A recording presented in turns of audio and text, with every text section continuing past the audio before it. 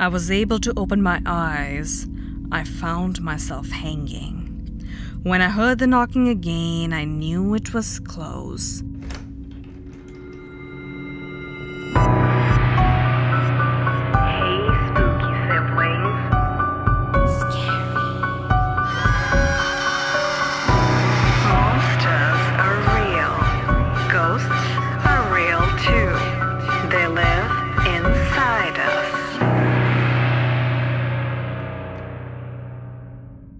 Hey spooky siblings, welcome to Left on Red Scary Monday. And today's Cryptid Creepypasta is written by Ryan Deitrick. My name is Jason. I'm writing this because I don't know how long I have left. The doctors let me take some time to write down some notes about the events that took place a couple years back. As you can tell, I'm in a mental health facility, but I'm not crazy. At least, I don't think I am. I swear, all the events I will talk about are real. It all started when I was at my friend's house. For anonymity, I'm going to call him Jim. Jim had invited me over to his house to hang out and play video games.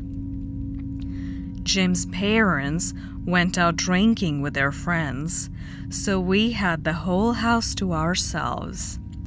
It was around 1 a.m. when Jim heard that his parents were staying at a friend's house, so we both decided I will spend the night.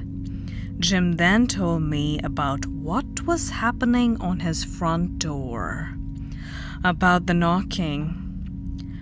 I didn't believe him since we were playing a horror game, so I chalked it off to his terrified mind playing tricks. But then we both heard a knock at the door. Did it sound like this?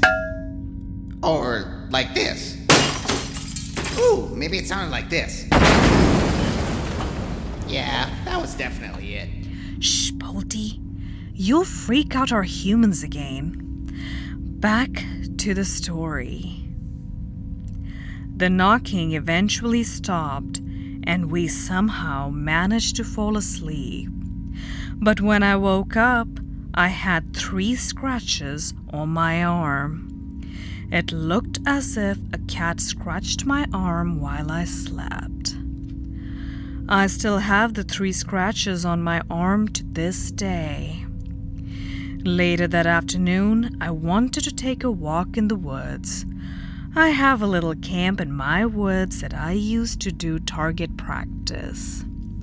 I was pretty deep in the woods. I only had my flashlight and my pistol. It was getting dark, but I didn't want to go back because I wanted to shoot more. I wish I would have gone back. As I was walking down, I came across a cave. I decided to go camp in there till the morning. It wasn't a big cave. It wasn't deep either. It was just big enough for me to go in the cave comfortably. I fell asleep because I was tired. When I woke up the next day, I wasn't in the cave, and my pistol was gone. I tried looking for it and eventually found it, but it had no bullets in it. This is when I knew I had to head back home, but I ended up getting lost. I tried texting my parents, but my phone was dead. When I was trying to get back home, I kept feeling like I was being watched. I kept looking back every once in a while to make sure I wasn't being followed. It started to get dark when I heard a knocking on a tree. It wasn't a woodpecker because it sounded like a human knocking on a door. Oh, okay. I think I got it. So this one sounded like this. Or maybe like this?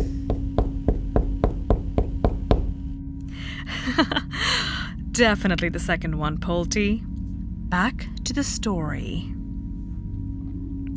I tried avoiding the knocking, but the noise kept following me whenever I moved farther away from it. It started to get dark again and I was scared. I kept cursing at myself for bringing only one clip of ammunition. The knocking stopped, but the feeling of being watched didn't. I looked back, and this time I saw it. The beast. It was looking at me with its sunken eyes. It was tall, about 8 feet tall. It was gray with long legs that slithered on the ground as it walked. The legs seemed like they were half the size of its body.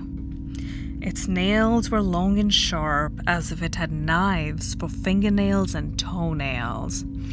They were covered in a gooey liquid, perhaps blood. Its jaw was nowhere to be seen, just razor-sharp teeth going down its neck. I wanted to run, but my fear overpowered me. I was frozen in place.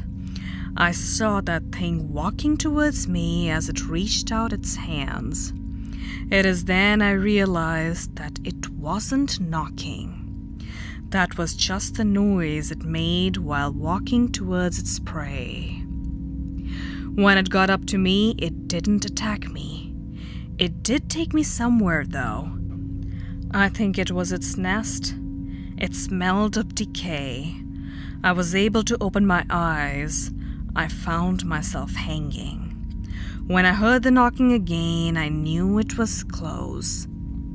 I saw it in the corner of my eyes. It was hunched over. I think it was eating. The creature, the knocker, then slithered right next to me. It cut me down.